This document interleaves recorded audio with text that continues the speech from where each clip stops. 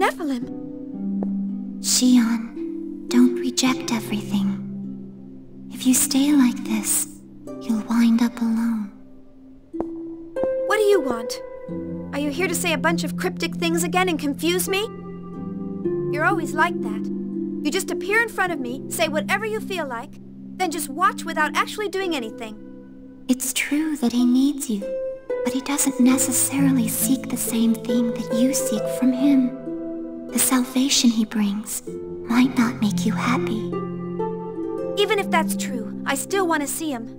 I want to talk with him. If you go to him, you will have to choose. The choice you have to make will be difficult and painful for you. Do you still wish to? Yes, I still do. I need Kevin, just like he needs me.